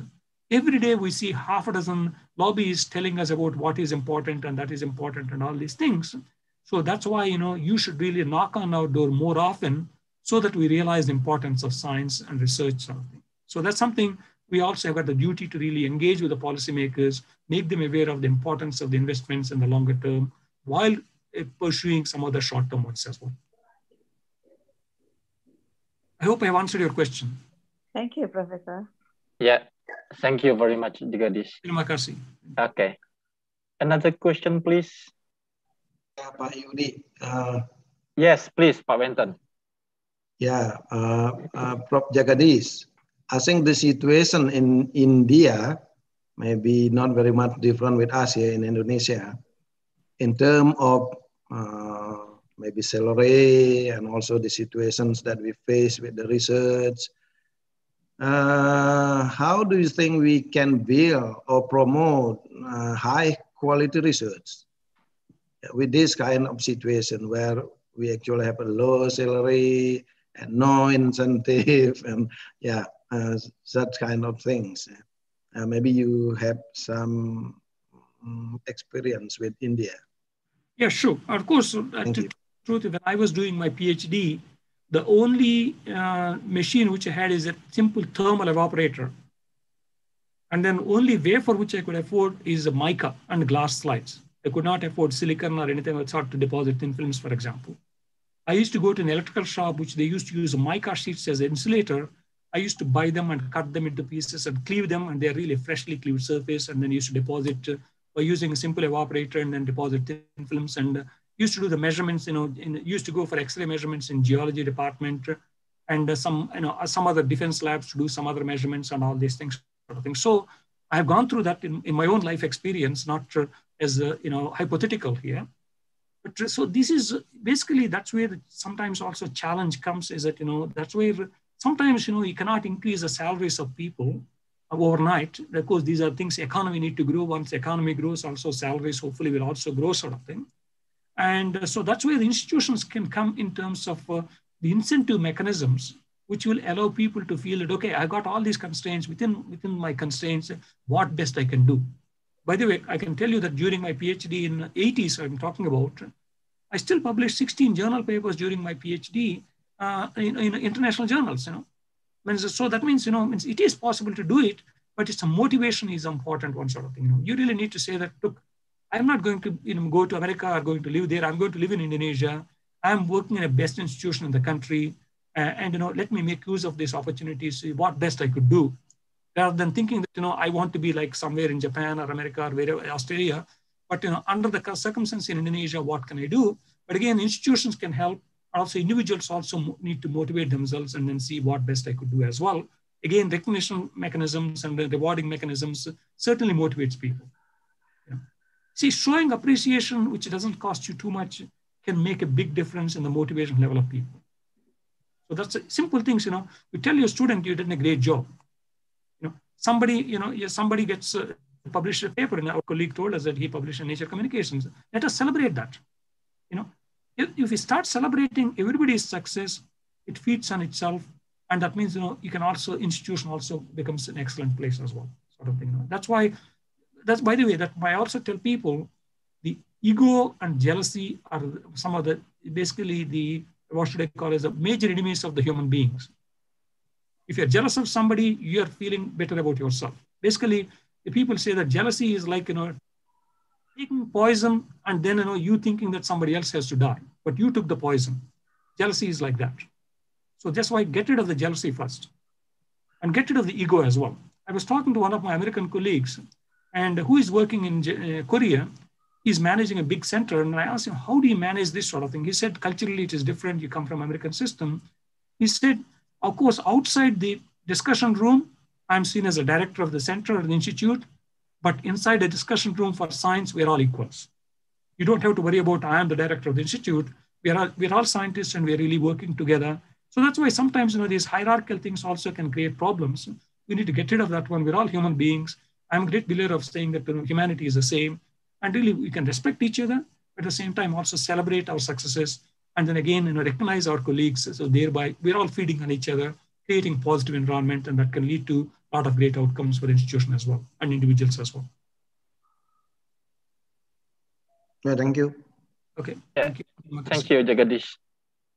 There is another question. I invite another question for the audience. Bu Aang. Pak Delik, please. Okay, thank you, Yudi, and it's good to be here and to see the presentation of Professor Jagadish. And surely there are many things that to learn. Just with regard to some of your points, what I could see there are some cultural barriers that we have, I think, in some of our Asian developing countries in respect to how to think like you do in NU, for instance.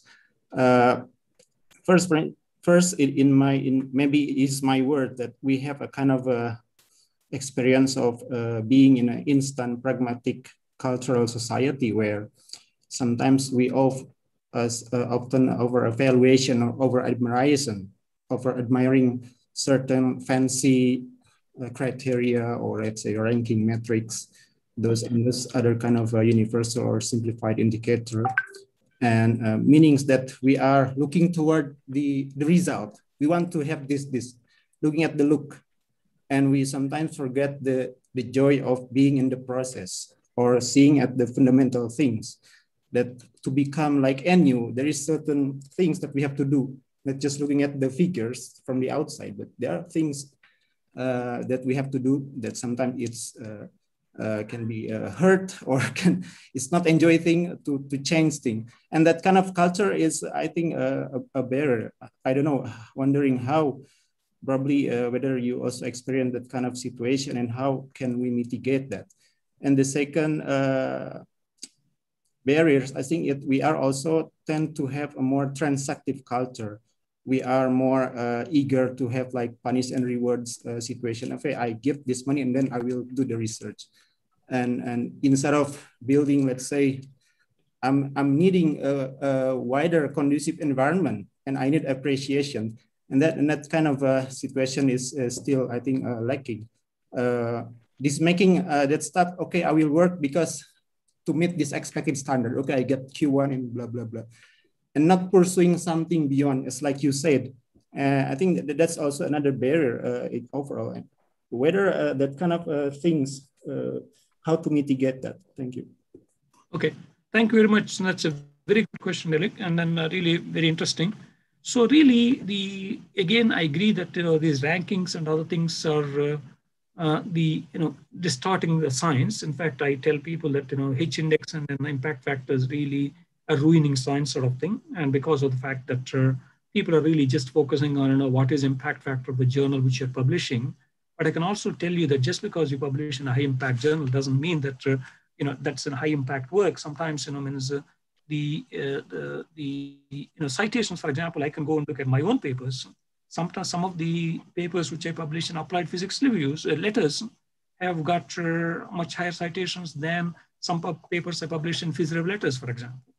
Okay, so just because we publish in a high impact journal doesn't mean that it's high quality work, but of course depends on which reference it goes to and all these things sort of thing. But of course, people also like to play these games about playing with the metrics and jump from one to another and all these things. But I agree with you in terms of your comment about joy of the process. And otherwise, people always tell you in life, the journey is more important than the destination.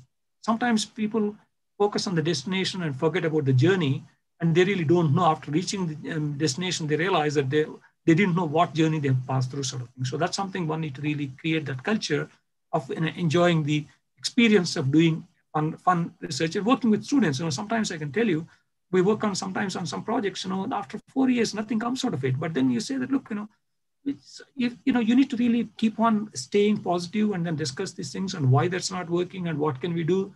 And then, of course, sometimes students can also get frustrated and all these things. And that's where you need to look at, okay, this particular project is not working out. And how do I make sure that this person gets a PhD? So that's why what I end up doing is that I end up giving, multiple projects to students. So thereby even one of them works out and they can get a PhD and all these things as well. Sort of. Cultural issues are always difficult to change overnight.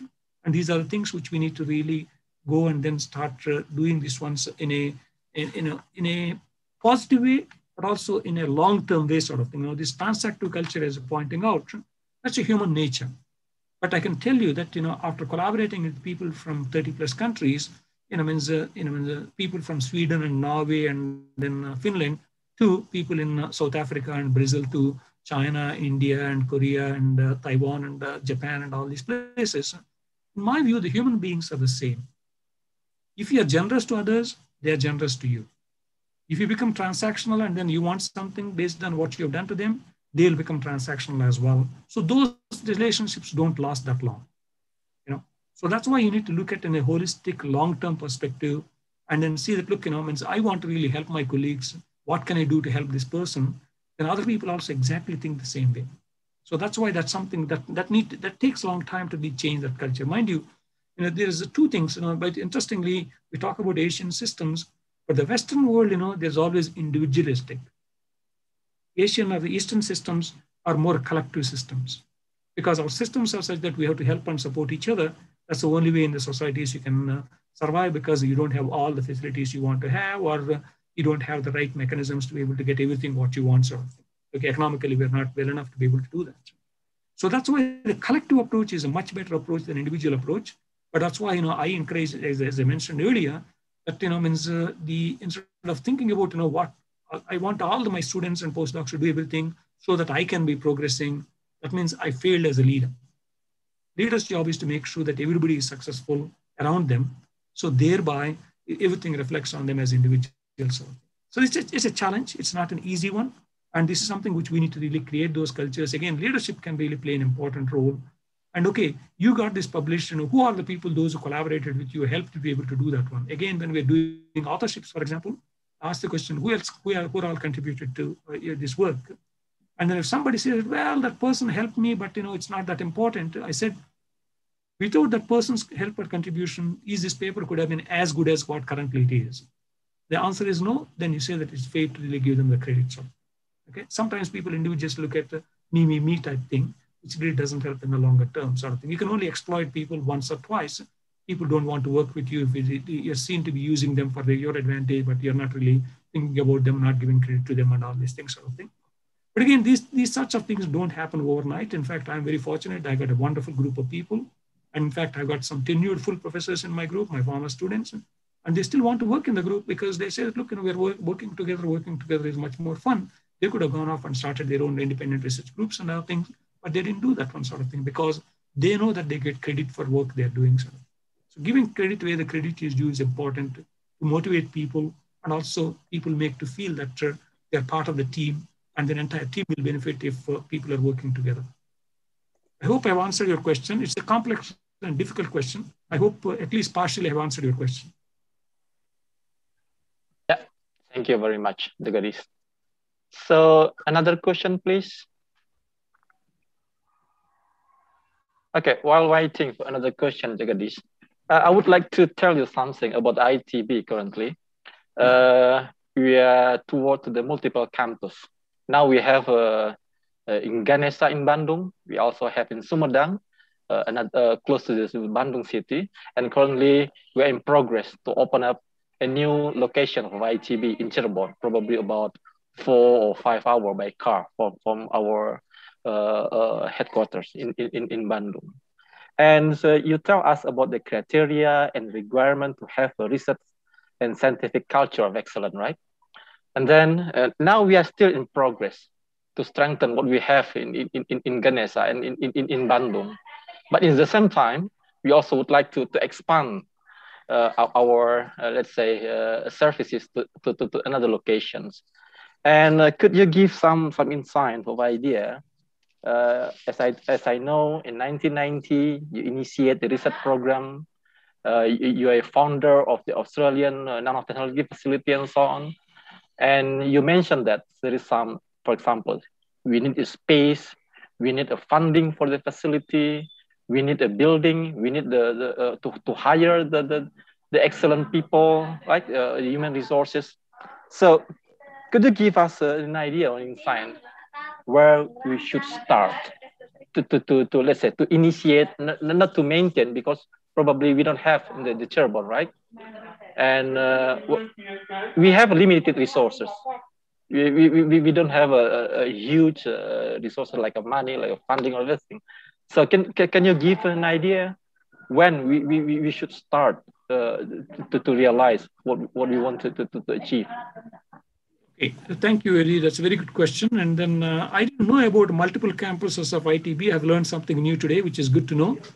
And so what we've done in the case of Australian National Fabrication Facility is that we didn't want to really create a facility in one institution in the entire country and expect everybody to come to that institution and then make use of the facility sort of thing. In reality, in big countries like Australia, or Indonesia, or India, and other places, it doesn't work, okay?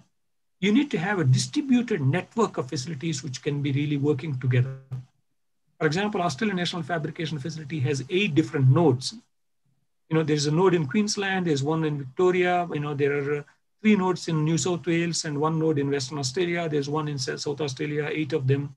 Really focusing that particular node on the local expertise of the people. So thereby they know what's happening. They really make sure that those equipment are working well. And then the people they're able to make use of those facilities and also be able to advise external people how to use a particular piece of equipment and all these things as well. So that's why I would encourage, if you're establishing facilities, you should, of course, you need to have facilities. Without facilities, you cannot do anything. Without space, you cannot do anything. In fact, by the way, we are building just now in physics, means the $220 million new building in physics, and $60 million has been invested for our clean room or nanofabrication facility at the central part of the building, for example. But that didn't happen overnight. We had to really work on this with the university and other things for 20 years, that why we need the building and why we need to really have the coordinated effort in terms of facilities and all these things. So that's something, which you need to be a collective way of doing things. For example, you can have also work with other universities and then really try to say that, look, we want to really, who else want to do the, for example, the fabrication of materials or, growth of materials or whatever the thing which you're doing. How do we really pool our resources and work like a network and then help and support each other? That's why the professional staff looking after the equipment becomes important. For example, some of our staff, somebody sends them a sample, they deposit something and they send it back. So of course, if you want to come and use the facility regularly, they train them so that students can come regularly and make use of the facility.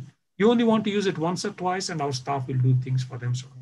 So you really need to create the environment and the mechanisms which will allow the multiple people can benefit from any facilities which you're establishing. That's why I said this open access to all the facilities is a very important thing.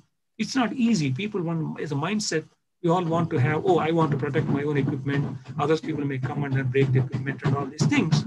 But that's not a healthy thing in the longer term. And so in the process, what happens is your investments are not really leading to great outcomes for the institution or for the country from that point of view. So the investments are important from the institution, and absolutely, and also this open and collaborative attitude need to be developed by people rather than people living in their own silos.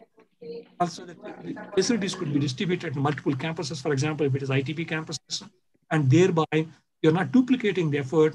And then people know that, if I want to do, for example, SIMS measurements in one facility has got that one, and somebody do electron microscopy, and some other facility has that one. We are able to collaborate and cooperate. And again, wherever the credit is due, give credit to people as well, and they contribute to the work as well.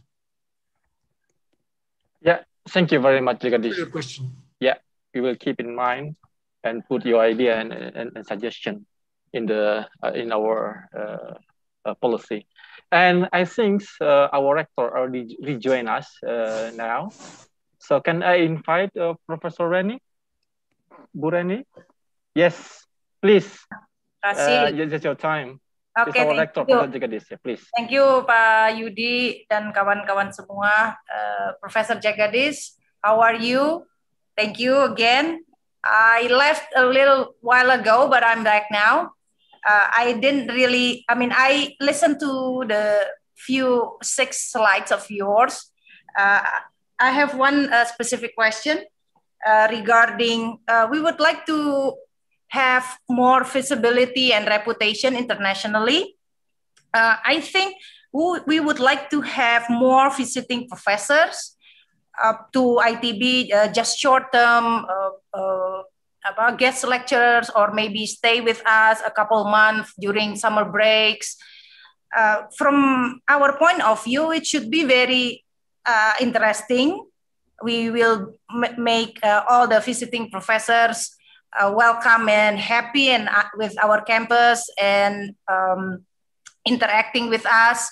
But I don't know how attractive it is for such esteemed researchers such as yourself or your a bit younger colleagues for such invitation to a campus like ITB, because we don't offer great research facilities, laboratory, but we really think that we can afford a best atmosphere, friendship, networks, and if ITB has very strong networks nationally, So if researchers from Australia and the relationship between these countries, Australia and Indonesia, are very tight politically, economically. So if your colleagues would like to solve Indonesian problem, which are very international and challenging problem, we are your best partners. But what we offer is not traditionally a research laboratory and funding, but I think we have good bargaining position. What is your comment? Thank you.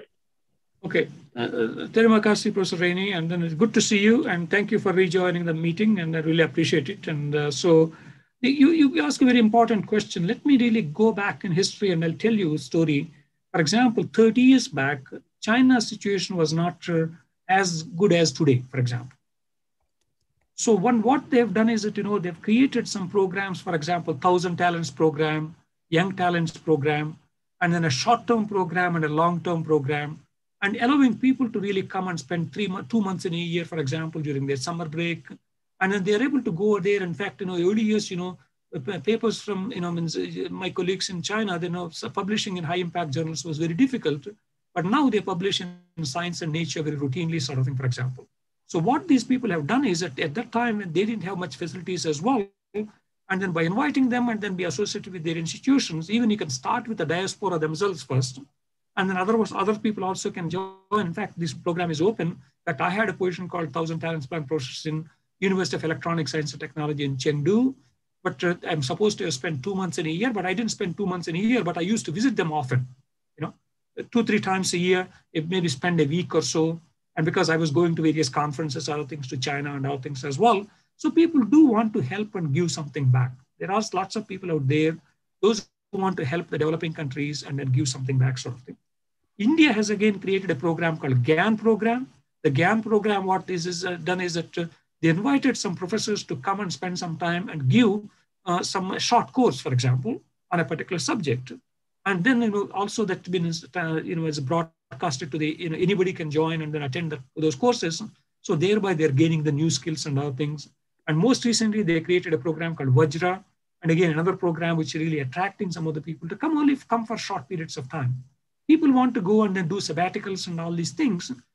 Essentially, what they're looking for is, because most likely they're getting most of their salary from their own institution, what they're looking for is some accommodation costs and some living costs, not asking for salary or anything of that sort, for example. Basically, they already have a home. That means if they have to pay additional cost of accommodation, it costs them a lot of money. So they simply say that we're happy to provide you that one sort of thing. But also, there are lots of mechanisms also. Now, I mentioned about American Physical Society, and various other organizations have got programs in IEEE, the Distinguished Lecture Program and other things. They can come and visit. In fact, those institutions provide a travel grant, for example, and then you can ask them, instead of coming in and giving a talk for 2 days and going back, how about you spending 2 weeks with us? We'll provide you the accommodation, some living expenses. You can interact and inspire our young people, young academics and students. People are willing to do that one. See, I've gone for the first time to China in 1996. That relationship is still going on. I mean, so basically, at that time, the facilities were not that great. But they've got only 1 or 2, some special facilities which we didn't have, for example. They were able to do some things which they were, that's why the uniqueness you need to really develop, sort of thing. But we understand that the facilities, see, people also want to interact with bright people. So if they come here and then interact with some students, they may find some students or postdocs whom they can recruit them later, for example. Again, everybody is, ultimately, the knowledge economy, and it is the skills and expertise of the people are the ones, ultimately the people are going to play a very important role, but finding that talent is always a challenging task. So if they come there and be able to identify some talent, be able to train them, they can come back. And again, sometimes people are always worried about brain drain and other things. We're not discussing about brain drain anymore. We're talking about brain circulation. Again, for example, when Chinese and Indians and all have been going to America since 50s or 60s or so, so when these both the countries' economies have opened up, when they're starting companies and all these things, their diaspora really played an important role because they're in a key position. They're able to bring some technologies back to their home countries, and you're able to start parallel companies and all these things sort of things. So that's why we call it as a brain circulation sort of thing. Okay. So if your Indonesian person goes overseas and living somewhere, they contribute to their economy, but you got a friend there. But if they come back and they contribute, come back to Indonesia, they contribute to your economy for the next 30 years or so. So both ways we are a win-win. Yeah. Okay. Thank you. Thank you. Yeah. Thank you very much, Jagadish. I saw that it's already 10 a.m. in Bandung. And I think when we continue it, probably this endless problem and question, right? And I think this is time for us to stop this discussion. And I believe that in the near future, we will invite you again, and or we will ask your recommendation to give some name of your, let's say, from mid-career or researchers, right? Like our colleagues in Adelaide or Sydney and the other part of Australia. And I really thanks that you give an idea, a comment, and a good principal discussion to us today, Jagadish. And yes, please send our warm greeting to our colleagues in ANU, Jim Williams, Lee Fan, Fulan, and the others. And I give back time to our MC, Grand Prix. Please continue the program. Thanks, Jagadish, and all the audience. Okay. Thank you, Pak Yudi. Terima kasih, Yudi. Yeah. Thank you very much, Professor Jagadish, for such an inspiring talk. And I would like to invite Professor Wenton, the Vice Rector of Research and Innovation of ITB, to give a closing remark.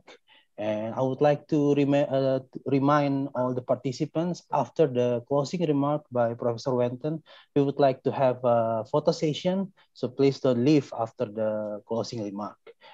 So okay, without further ado, please, Professor Wenton, the time is yours. Good morning, everybody. Can you hear me? Yes, we can hear you clearly. Okay, dear Professor Jagadish, Bu Rektor, Prof. Hermawan, and all respected participants, ladies and gentlemen, just a short closing. It is a great honor today for Institut Teknologi Bandung to have the opportunity to witness an inspiring and motivational talk from Professor Jagadish. Based on his talk, we can see that Prof. Jagadish also had similar struggle and obstacles to those we face here in Indonesia. Yet, with consistency and perseverance, he can overcome the obstacles and be excellent in research fields. I believe with the same spirit and resilience, all of us, the Civitas Academica of ITB, could achieve and establish the excellent research culture. I think the message from Prof. Jagadish is very well delivered. We need to take the significant actions to develop our human resources and research facilities, flourish the collaboration rather than competitions, be persistent, and never give up. As I quote from Prof. Jagadish, it is better to try and fail rather than fail to try. Yeah. Well, of course, we could learn from the failures, yeah, and they will lead the pathway to success. Ladies and gentlemen, last year was the centennial anniversary of ITB as the oldest science and technology-based academic institutions in Indonesia. In our long journey, we have contributed to positively impacting technological development and building the nations we know today. Nevertheless, learning is a never-ending process, and we still have lots more to work on. This event has enlightened and motivated us to build a sustainable research culture within the individual university strengthen our advantages, capabilities, and resources while rectifying our limitations and vulnerabilities. Finally, we would like to deeply acknowledge Prof. Jagadish for making the time to share us his thought and insight on how to build an excellent research culture for the long term. We hope that this is not our last encounter, but the beginning of wonderful opportunity for us to exchange ideas, broaden our horizons, and nourish collaborations among the institutions. Once again, please allow me to express our gratitude to Prof. Jagadish and all participants for this enjoyable, successful, and fruitful discussion. Thank you. Thank you very much, Professor Wenton. And again, thank you very much, Professor Jagadish, for the motivational talk to all of us. So, Bapak Ibu, all the participants, before we wrap up our today's webinar, I would like to invite all of the participants to turn on the camera, because we will have a photo session, and IT staff from LPPM will help us to capture the moment. Please, Pak Denny or Pak Rino maybe, or 1, 2, 3. Next slide. 1, 2, 3. Page selanjutnya 1, 2, 3. 1, 2, 3. Sudah, Pak? Yeah. Yeah. So thank you very much for everybody, everyone. Thank you. Thank you very much. Thanks so much, Jagadish. Yeah, thank Probably you. one of our staff will contact you soon. Sure. And yes, I will leave the room. I will back to Bandung now. Okay, Yeah, see you tomorrow. Bye-bye. So I'm always there to help, and then consider me as a friend of ITB in Australia and ANU. We will. Thank you. Yeah, thank you very much. Thank you very much, Jagadish. Bye-bye. Bye-bye. Bye-bye. Thank you. Bye-bye. Bye. Bye.